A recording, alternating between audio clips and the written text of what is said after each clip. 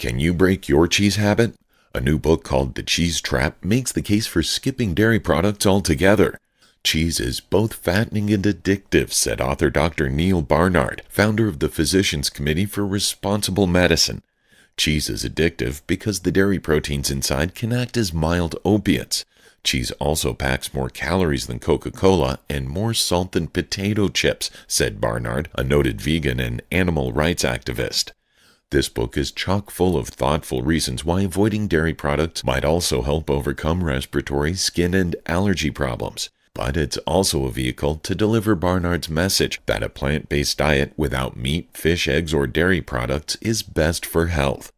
If you've been hearing more about how dairy products can harm health, The Cheese Trap rounds up a growing chorus of anti-dairy perspectives, evidence, and experiences.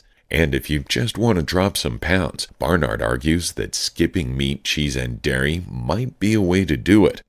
Vegetarians who avoid dairy products weighed 15 pounds less on average than vegetarians who kept their ice cream and cheese consumption going, the book reported.